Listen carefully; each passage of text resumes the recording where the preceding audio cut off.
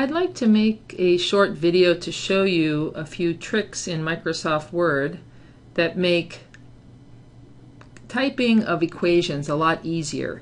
This is an improvement to Word that happened quite a number of years ago, but somehow is not as well known as it might be.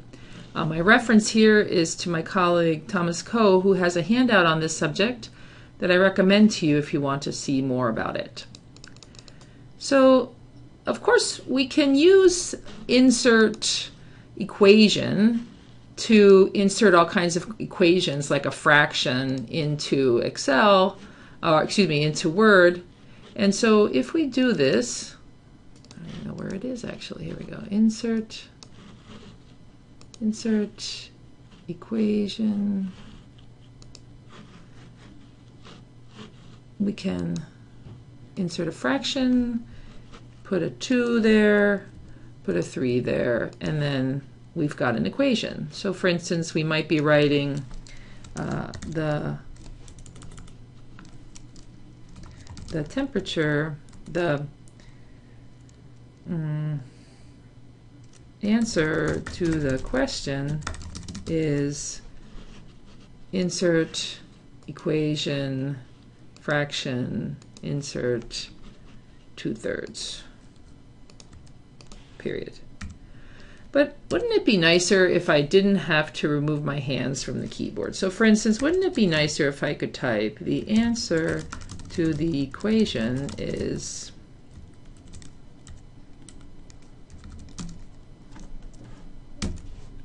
so I didn't need to use the mouse to do that. I used the Alt equals feature.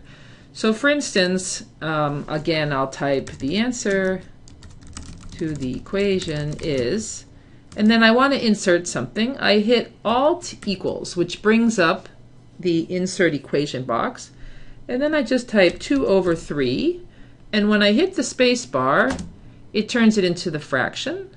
And when I hit the right navigation arrow, I get out of the equation and I can continue writing. So I can write the temperature of the room is, and then Alt equals 34 degrees. When I hit space now, there's my degree symbol, see right navigation arrow, done. So this is a very powerful technique, the Alt equals technique. For instance, you can say the viscosity of the solution is Alt equals mu. So all the Greek letters, if you do the backslash and the name of the Greek letter and hit space, it'll appear. And then you can say it's 1.32, and if you've got an uncertainty, go slash plus minus space 0.13 Pascal seconds, right navigation to exit, period. Without my fingers ever leaving the keyboard, I was able to put the plus minus in there, the mu, etc. So let me show you a few more things. The mean of the sample may be calculated by, and now I'm going to put a carriage return, and I'm over here now.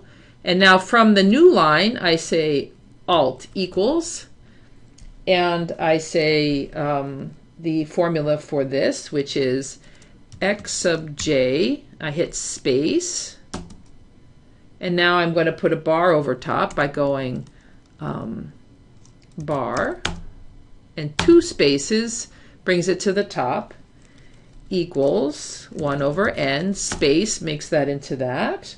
And then slash sum is going to put a big sum.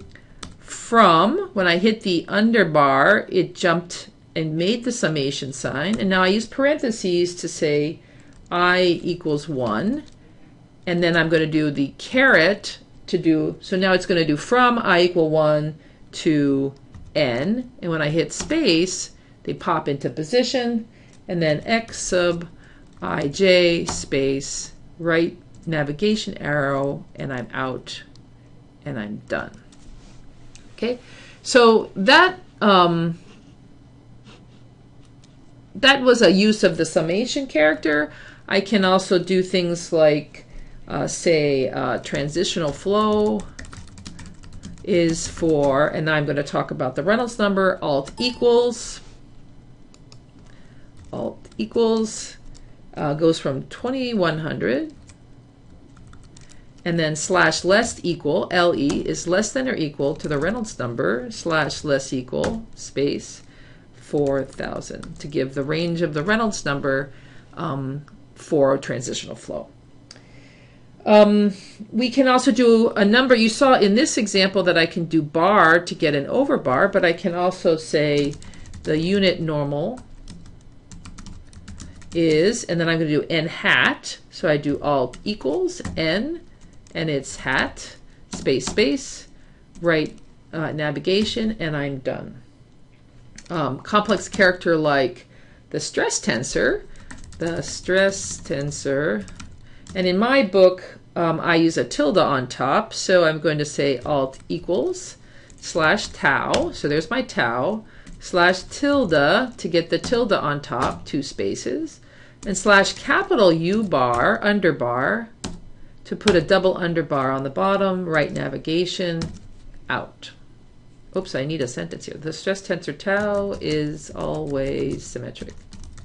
There we go. And then finally, I'm just going to keep this short. I'm going to show you how to do a complex equation, which I have already done here, so you can see where I'm heading. All right, so this is the Karo-Yasuda equation in rheology. Let's see what it takes to type that.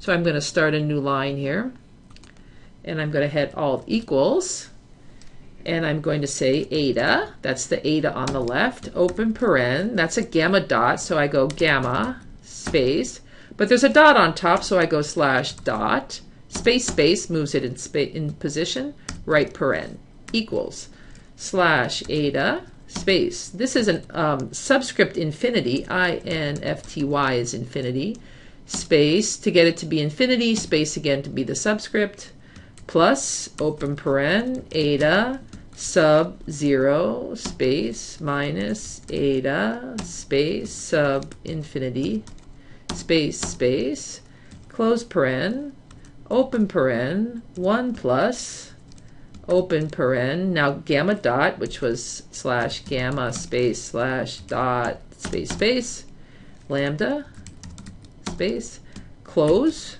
superscript A, space, close paren again, and now I'm going to superscript. Now to get that n minus 1 over A, I'm going to open twice, do n minus 1 over A and close, and hit again, and then I've completed the equation. And finally, just for fun, let's do the Navier-Stokes equation. And that'll be the end of my video. Alt equals, all right, the Navier-Stokes equation is rho, left paren, slash partial, the partial derivative of the velocity, u bar will give me the underbar of the velocity, space, space, over, partial, t, space will make it a fraction, plus, now here it's going to be v underbar, c dot, nabla is the gradient operator, v u bar, close paren, and when I hit this second close paren, I hit another space and it resizes the parentheses, equals minus nabla of the pressure plus mu, the viscosity, times nabla squared, the velocity again, and then plus the gravity, rho, the density, and the gravity, u bar, voila. All right, so it's very, very handy to use these tools. My hand never needs to leave the keyboard. And for more tables, Dr. Koh's handout has all kinds of tables that you can use to find other kinds of mathematical symbols you might be interested in using.